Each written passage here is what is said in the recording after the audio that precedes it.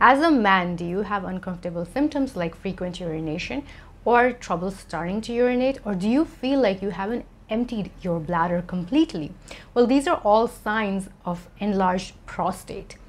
So today we're going to talk about top foods to avoid if you have enlarged prostate.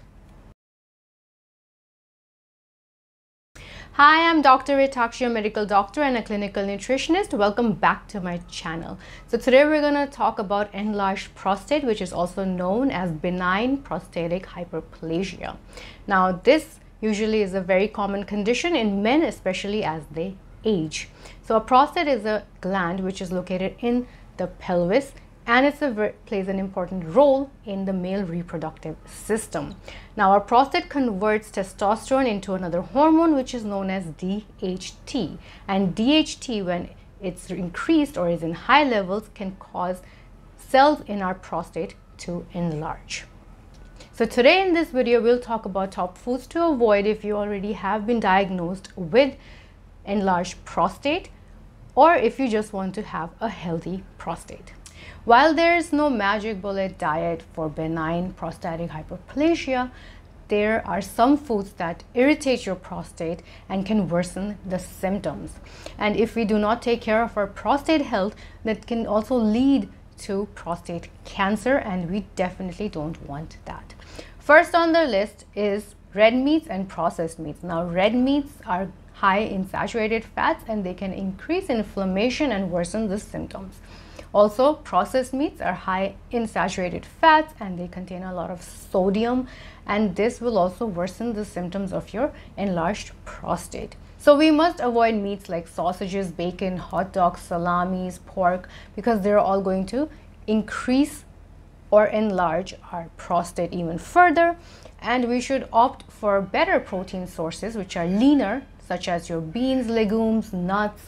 You can have chicken and fish. Second on our list is dairy and dairy products. Now, full fat milk, cheese, butter, all these milk products are going to irritate your prostate even further. So it's best to cut them out. Studies have shown that cutting out on dairy has actually helped with the symptoms of enlarged prostate. So you can also opt for A2 milk, or you can opt for milk that is a non-dairy alternative, which includes your flax milk, oat milk, rice milk, cashew milk, almond milk. These are very good options. You can try them out. If you opt for milk like skimmed milk or low-fat milk, well, these dairy products are also linked with prostate cancer, so it's best to have them in limit. Next on the list is salty foods. Now, excessive sodium intake will lead to water retention or fluid retention, and it's also going to increase your blood pressure levels. Now, this is going to aggravate the symptoms that are associated with enlarged prostate, and you're going to feel that the frequency of your urination and the urgency of urinating is going to get worsened. So it's best to avoid foods with added salt in them, and you should avoid the foods that are processed, packaged, and canned, and opt for foods that are fresh and homemade. Fourth on our list is sugar. Now, this includes your sugary foods, your sweet foods, your sugary drinks. Now, refined sugar is going to cause inflammation throughout your body, and it is also going to affect your prostate. So these will also include your artificial sweeteners. They do the same effect on inflammation in our body. So it's best to avoid all these for a good prostate health.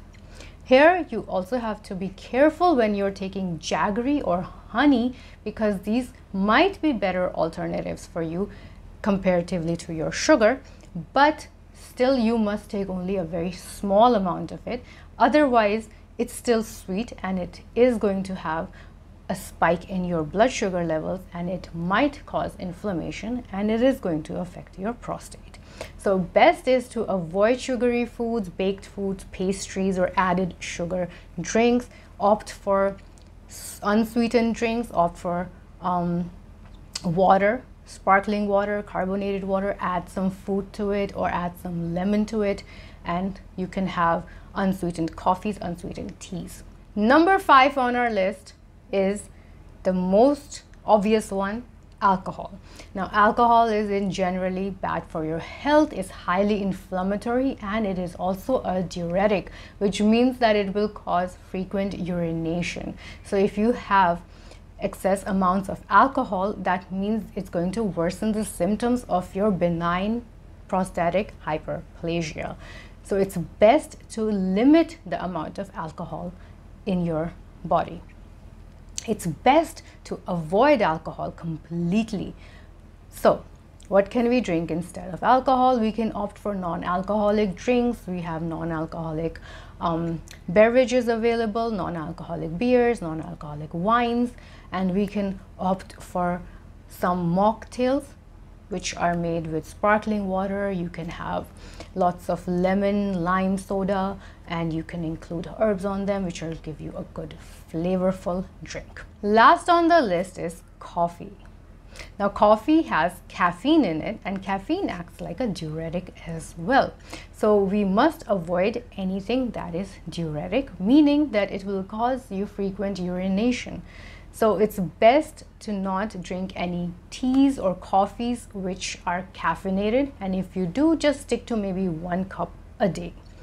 And also there are options like non-caffeinated or decaffeinated drinks, beverages, so you can probably opt for that. You can go for herbal teas, and they are going to be more helpful for your prostate health. While these are some of the foods to be mindful of, remember everybody's body is different.